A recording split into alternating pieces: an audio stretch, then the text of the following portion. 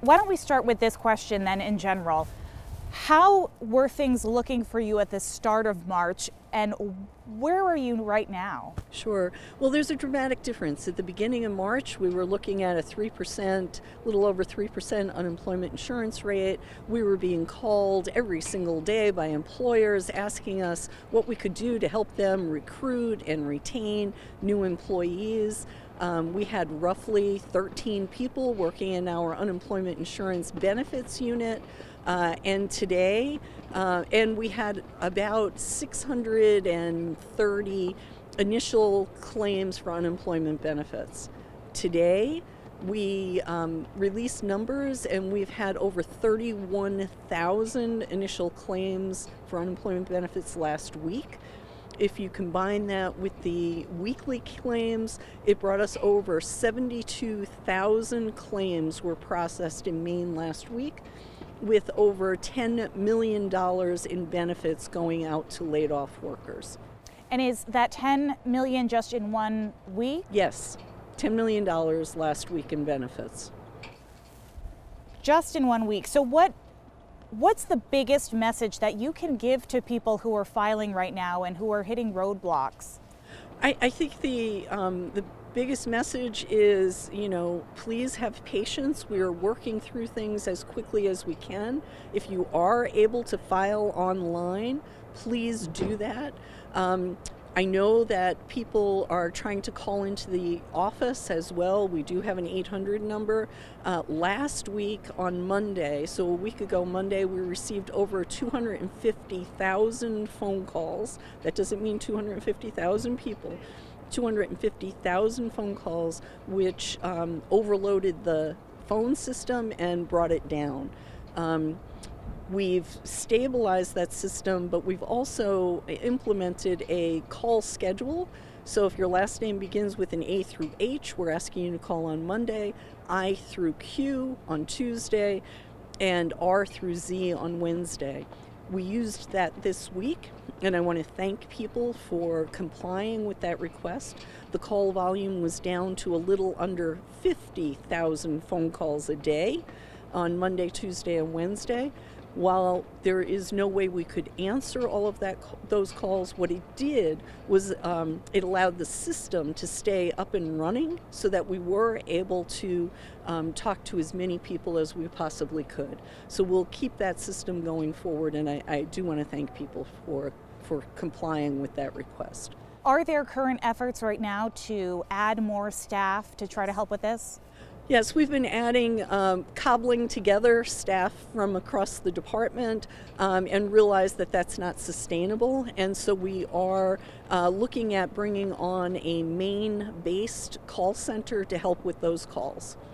Now, if someone is initially filing, how long does it take to receive a determination of eligibility? And then from there, how long until they see a check?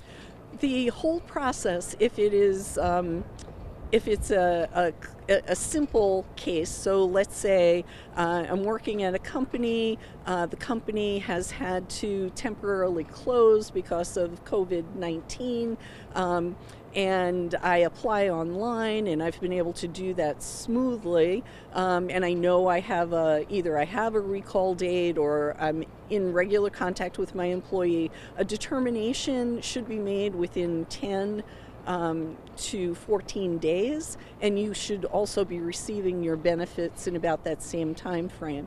I think what people sometimes don't realize is that this program is not only a federal-state partnership, it's also you have two parties who are involved as well. You have the employee, the claimant, who's filing for a benefit, and then you have the employer who will be verifying some of the information provided by the employee. For example, the reason for the separation, the reason for the job loss. And so you have to go through those steps before someone is actually approved for benefits. And then there's an appeal process as well. So either side could disagree with the decision that we make about eligibility, and they have the right to appeal and would be provided their appeal rights. So this is not a simple process by any means for anyone.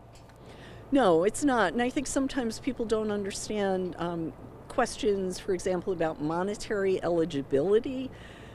Unemployment insurance is a trust fund that is paid into by employers. Employers pay a certain amount based on the first $12,000 of wages for each of their employees. So that's the UI trust fund. It's not part of the general fund in the state. And then employees earn a certain amount of credit. So when you apply for unemployment, you're asked, where have you worked for the last 18 months and what were your wages? You need to have earned a little over $5,100 in the previous 5 quarters. And in 2 of those quarters, you need to have earned a little over $1,700. So all of those calculations need to be done. So for example, if you just recently started work, you may not have earned enough to be monetarily eligible. So that's one determination that's made.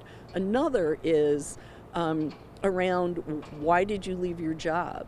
And if you quit your job, you may or may not be eligible for unemployment, but that would require what we call a fact finding. We'd need to talk to the employer, we need to talk to the employee and determine if there was good cause for leaving the job. That said, we did get a question about that fact-finding process. Someone said that their phone call is scheduled for sometime in May. That's a ways away. Is that a typical wait time for people? It's not typical. It's due to the volume, and we're trying to see if there's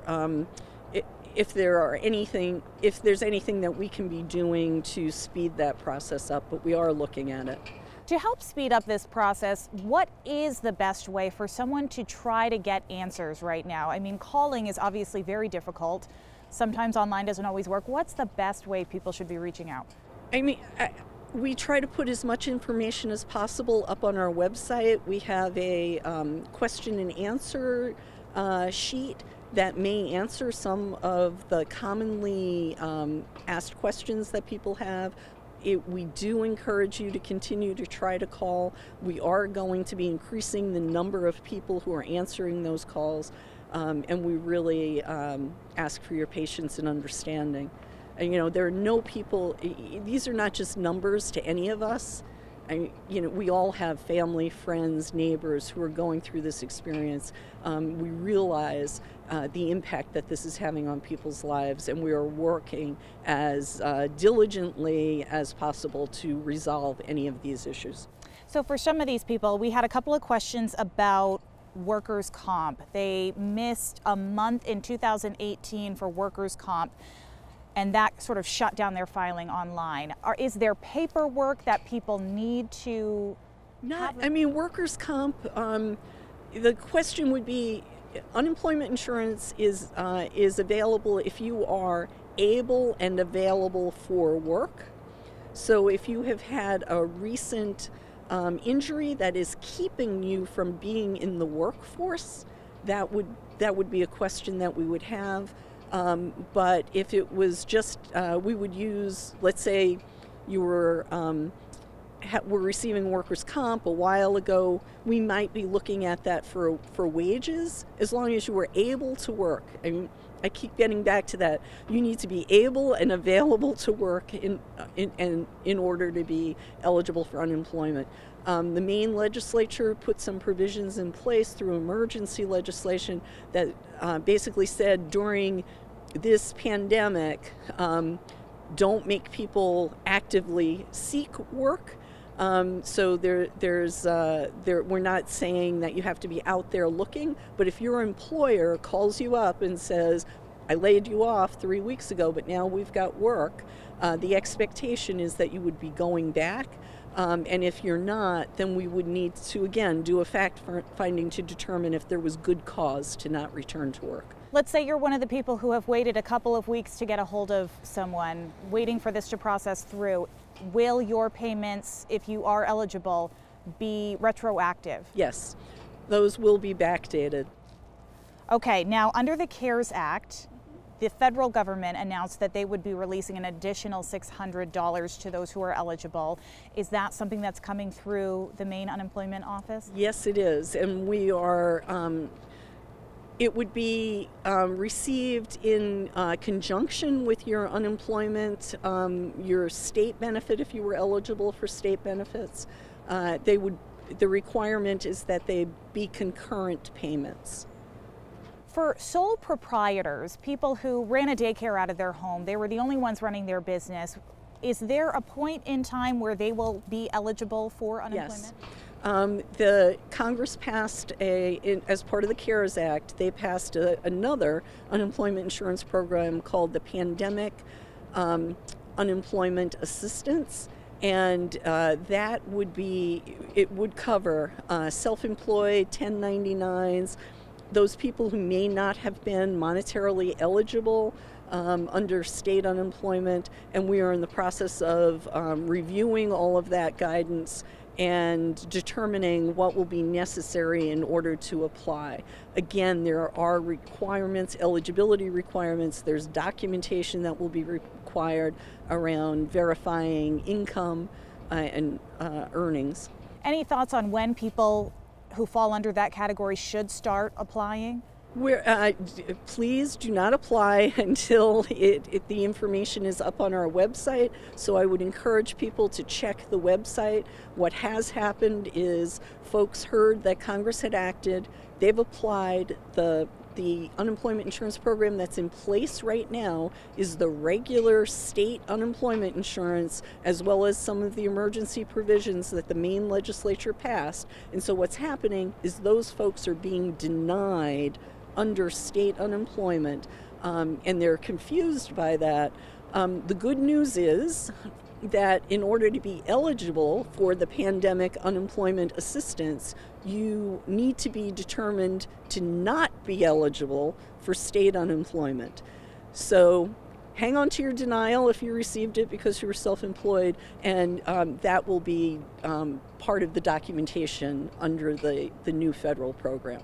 Seasonal workers, a lot of people were going back to work in March and now they are unable to. Some of them were already on unemployment.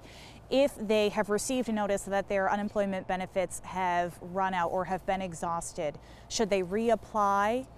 For those folks, yes, we do want them to reapply, and they may get picked up by a third federal program that we have not received guidance on yet, but those are extended benefits. Again, we will have that guidance on the website, but so keep checking the website on that. Please check the website. For those who are still employed but have very reduced hours right now, are they eligible? They could be eligible. Again, with state unemployment, the maximum benefit is $445 a week, and so we would be if you would be earning more than that $445 a week, you would not receive a monetary benefit. So that's just something to kind of keep in mind. This is a question we've gotten from a lot of people. Let's say you filed for unemployment maybe 3 years ago. You've forgotten your username and password. Is there a way in your system to reset that?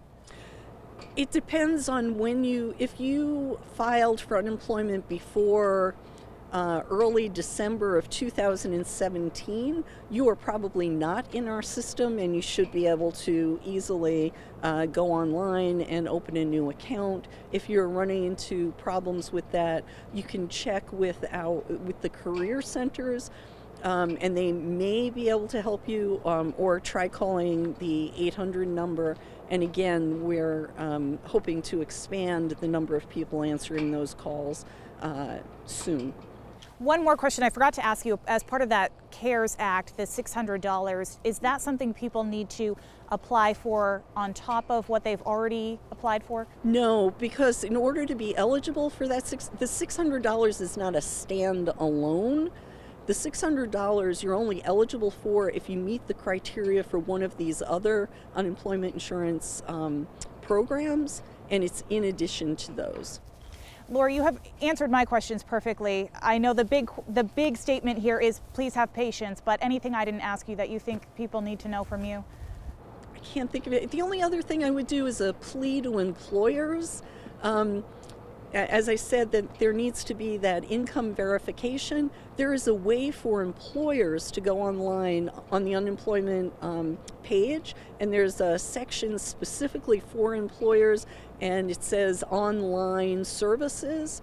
If they sign up for a program, it's called SIDES, State Information Data System, probably. And they put the information in there about their employees. That would allow a quicker electronic match to be made when their employees are trying to have that verification done.